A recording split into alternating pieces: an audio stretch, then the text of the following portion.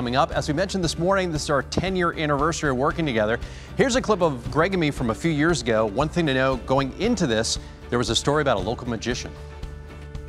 Never. In Chesterfield, I'm Greg McQuaid, CBS 6 News. Look at the rabbit. Love that. Blew us away shooting that story. Still can't figure it out. We watched it a million times. Fantastic. And you know what? I have some Squirrels tickets right now. It's time to give those away. We tried the ticket fountain the last hour and it failed horribly.